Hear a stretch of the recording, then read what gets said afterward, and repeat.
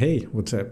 So today I want to talk about one of the biggest issue in Windows. So let's say you bought a brand new PC or laptop, and after a while, let's say month or two, you feel like your PC is running slow.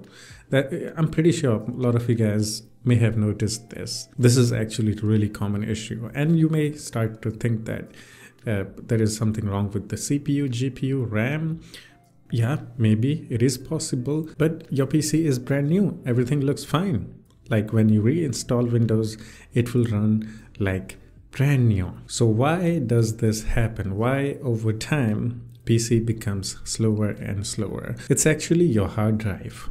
Technically, it's not even your hard drive. It's actually Windows. If you have a SSD, which like nowadays almost every modern computer has the SSD. So if you have a SSD, your computer will slow down after using it for a while. Maybe a month, two, maybe even 3 or 6 months. So what happens is actually the SSD becomes slower in Windows. This is actually more common in Windows 11. For some reason, SSDs in Windows 11 becomes really slow, especially the write speed. But I can also confirm that it is also true for the Windows 10 because I have also used Windows 10. And now I need to tell you something.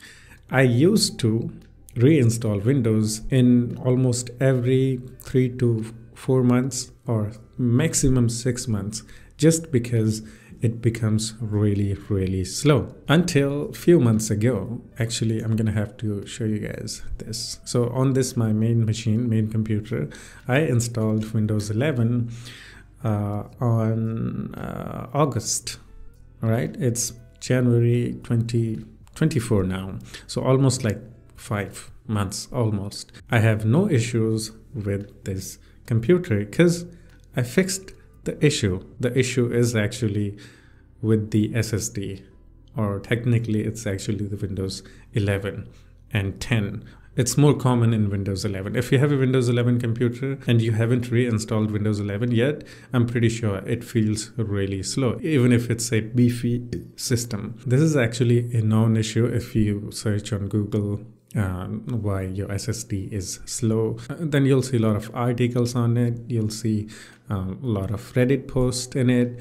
This is like a really common issue with the Windows 11 right now. So what happens is after a while, your SSD becomes slow. Then your computer starts to feel slow, sluggish, So the best way to confirm this is by opening the Task Manager, go to Performance tab, and then select your SSD. It should be the C drive. And after that, launch multiple programs. Okay, just launch multiple programs and see if your disk reaches the 100%.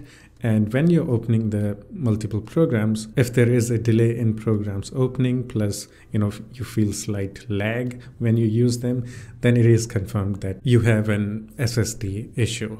So another way to confirm this is by using something like this. This is a program called SSD Benchmark. Using this, you can benchmark your SSD. And first, before you benchmark, you need to find out your SSD's read and write speed. So actually, this is my SSD. It's a Data M.2. This is the one that I have, all right?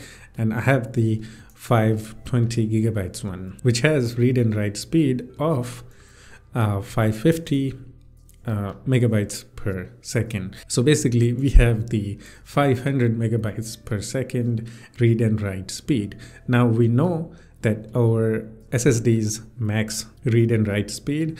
We can go and open this SSD benchmark software and select our SSD. So you can see this is the Adata SSD, and we can uncheck all the options in here and just run the first one, sequential read and write speed. Okay, it will be quick and easy. We don't need to run all the benchmarks. Okay, we are just looking here for our actual read and write speed of SSD. Now we're just gonna click on start, and it should start doing the thing, like start benchmarking the SSD speed. You don't have to run this all the way. We can just stop this. And here you can see it is giving us a read speed of 525 megabytes per second. And write speed is 475 megabytes per second. So you can see it's close to 500 megabytes per second write speed, and it's above 500 megabytes per second in read speed, which means my SSD is running fine. There is no issue with it. But if you see a significant drop in read or write speed, let's say it's supposed to be 500 megabytes per second, but you get like 300, 350, then there is an issue. Plus, make sure that nothing else is running in the background, like you're not running a game, you're not running any program. So make sure that when you're doing the SSD benchmark, you're not doing any other task. So once you confirm your read and write speed, if everything looks okay, good for you. Now here is a twist. If you have a one SSD, and you install all programs on that SSD, your C drive, okay, then I'm 100% sure that you have an issue with SSD. In benchmark, I'm pretty sure you'll have an issue with read and write speed. Maybe your write speed will be significantly lower than compared to your SSD's specs. I'm pretty sure about that. Just go and do the SSD benchmark and you'll know what's up, okay? This happens when you have only one SSD and you install all the programs, all the games on that same SSD, the C drive. But if you have another SSD or even HDD, if you install all the programs on secondary drive, then you'll not face this issue. So if you want to keep your Windows PC running smooth, then you need two SSDs, or maybe if you're okay with the HDD, yeah, you'll need two disks on your computer, okay? One for the just operating system and other for your extra files, games, and programs. Try to store almost everything in secondary drive and try to not touch the SSD when you're storing anything. I can guarantee you that your Windows PC will always feel smooth and fast, just like when you first bought it. Yeah, that's the secret. I actually did multiple tests to confirm this. Maybe some of you guys have watched those videos. Yeah, I can finally confirm that having two SSDs is better, and I try not to touch the C drive. If you don't touch the C drive, your PC will always run fast and smooth. Yeah, I'm a guy who used to reinstall Windows very often, like after a 3-month, sometime even a month, because I download many programs, games, files, and all that, which makes my Windows like really slow. But now, since I have two SSDs and I do not touch the C drive, I do not store anything in the C drive, it is running well. It feels the same as like when I did the fresh install of Windows 11. Now, maybe some of you guys are curious why this happens. You want to know the reason why this happens. Then there is this thing called trim command for SSD. So basically what this thing does is improves the performance of the SSD by changing and deleting the information on SSD. Like when you store something on storage device and then you delete them, the information still stays there. So this trim command helps to clear that thing out and makes the SSD free. So trim command needs to run all the time.